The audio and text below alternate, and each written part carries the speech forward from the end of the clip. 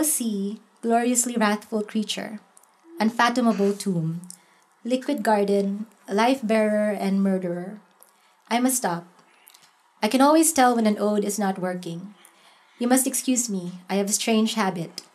I am standing on a cliff overlooking the Pacific Ocean, see? And every time I encounter a body of water, I always have to stop and address it with a lamentation or salutation. Sometimes I dig up memories of old poems. Sometimes I make stuff up and I feel the water just getting angrier.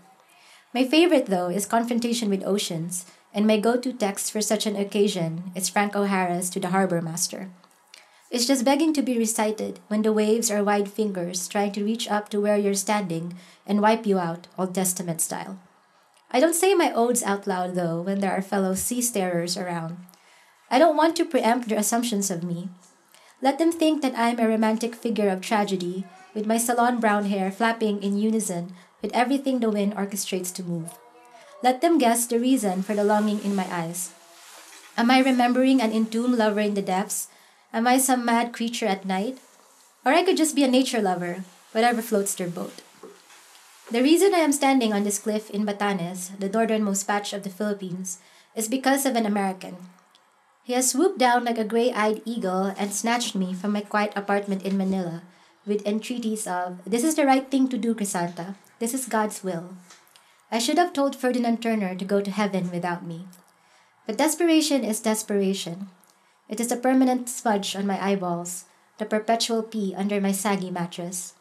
I'm sorry that I speak to you this way. I don't know how else to approach you. I feel like you're Aurora before she became Sleeping Beauty. You're in the woods and you're surrounded by a supernatural light, and you're singing a spectacularly robust song about dreams coming true. And I am a squirrel hiding from behind a tree, mesmerized by you. I'm waiting for other woodland creatures to surround you, so I could slip among them and be unnoticed, but there is no one else at your bedside. There's only me and Ferdinand Turner, and we have no right to be in the same space as you. If you were only awake, you'd probably bat us out of your room with a broom, like a housewife throwing out a pair of rats that had managed to sneak in at night. You should see the desperation in our eyes every time we come visit you. You'd turn your face away, it's that abject. When people have nowhere else to go but the edge of a cliff, they have few choices. Some cling to the rocks, taking to heart all that raging against the dying of the light. Some let go because that's where everyone ends anyway, debris in the valley of death. And some, like me, sit down and write because we're not brave enough to live or die.